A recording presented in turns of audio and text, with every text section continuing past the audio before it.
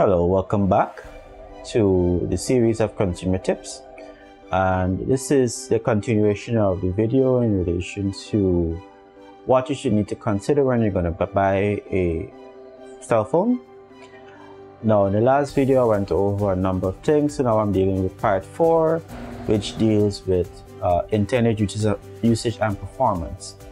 Now, to make this simple as possible, what I have done is separated into 7 criteria, which I mentioned the last time, which is RAM and processor, storage, battery, audio, camera, build quality, and software.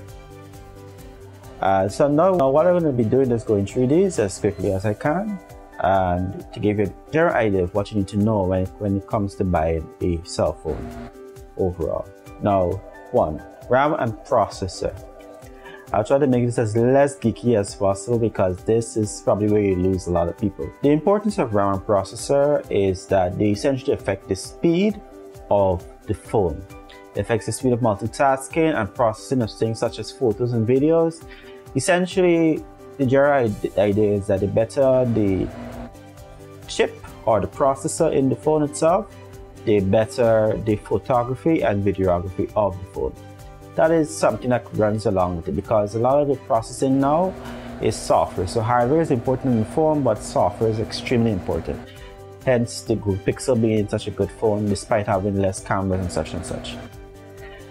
So what I'm going to do going forward is separate iOS and Android, basically Apple and Android phones, right? The reason is that Apple releases, let's say, 1 chip each year and tunes the RAM to the extent that the amount of RAM is not a major aspect of the phone's performance. The only time a processor becomes important consideration if you're on iOS is if you probably have an older edition of the iPhone and along with the older battery. I will get into battery later on, but you'll see what I mean. But generally, even if you get, let's say, a processor from 2 years, 3 years ago, they will still be quite relevant today because iOS generally has a more powerful processor, and they tend to be, many may consider, like a year or 2 at least ahead of Android when it comes to processing power, like raw processing power. That's another complex thing, but I'm trying to make it less geeky as possible. Essentially, iPhones tend to be have a more powerful chip, but that does not necessarily mean that it will end up moving faster or operating faster than Android. It's a bit of a toss-up, really and truly, over time.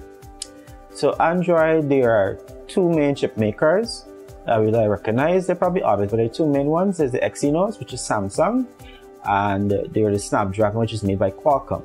Most phones in most parts of the world, they use Snapdragon chips. Generally, there is low-end, mid-range, and the flagship versions of the Snapdragon chips. Basically, to make it simple as possible, anything that is not the 8 series is generally not a flagship chip.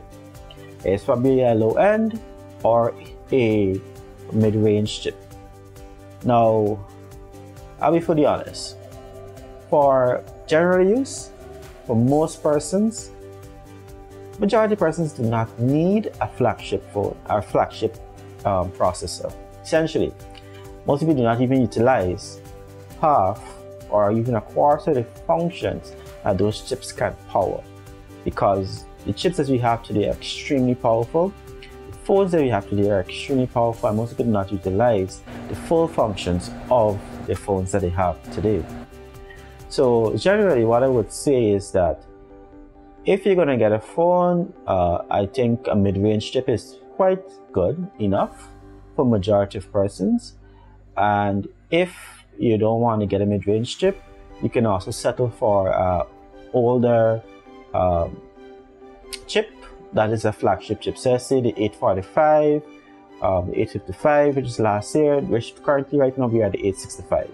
So if you find a chip that is older, let's say S9 will still be quite powerful today.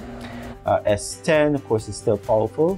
S8 would still be relatively powerful and relatively fast, and it might still be very, very much faster than a mid-range chip. It might not have all the features, but it might still be faster. So let's go to RAM. Now I say that RAM was not a very important thing in in iOS. However, RAM is extremely important when it comes to Android, because Android is not tuned specifically for certain apps and certain phones to basically catch up, or basically account for that fact that they don't have that tuning process. The Android phones generally have much more RAM.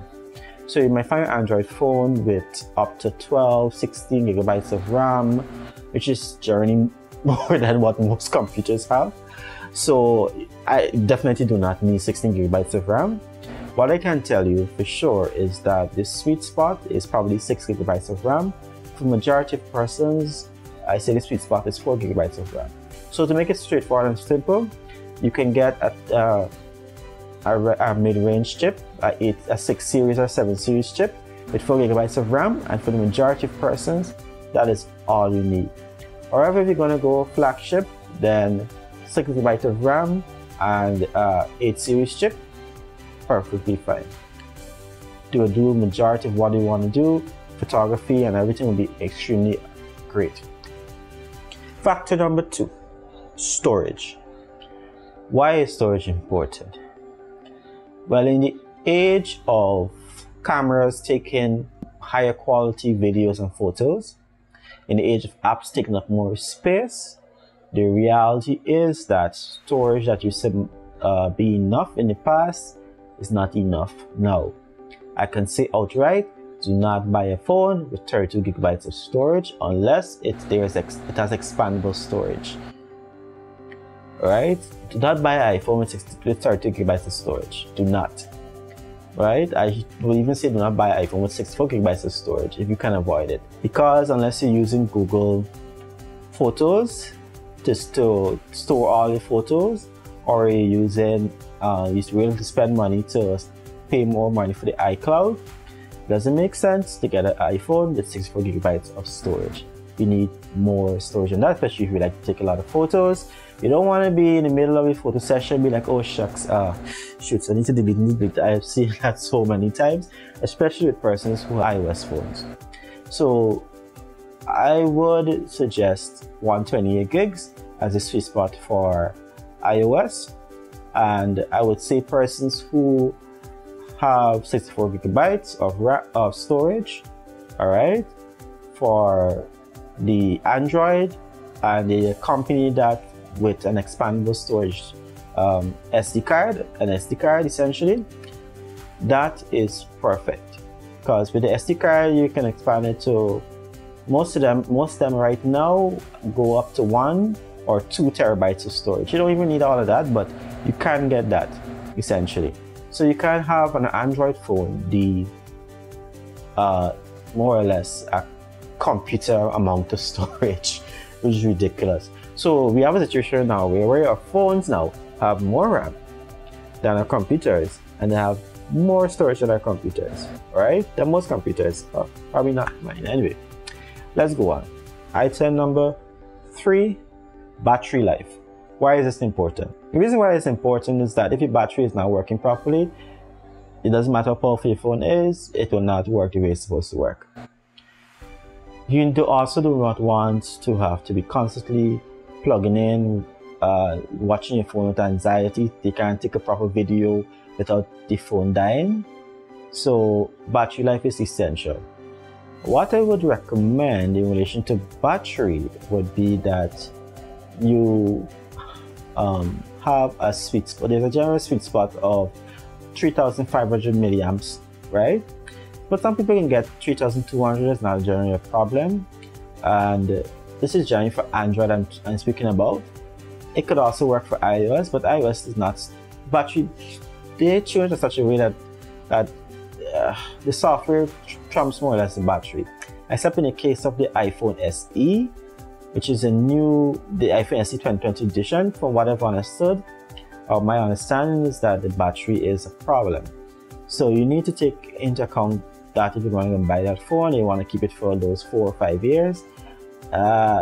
You don't want a phone that has poor battery performance when you buy it, because the battery will degrade, and within 2 to 3 years you will be having anxiety every time you leave the house because you have to walk with the battery pack, right? So that's something you need to consider if you're going to get an iPhone.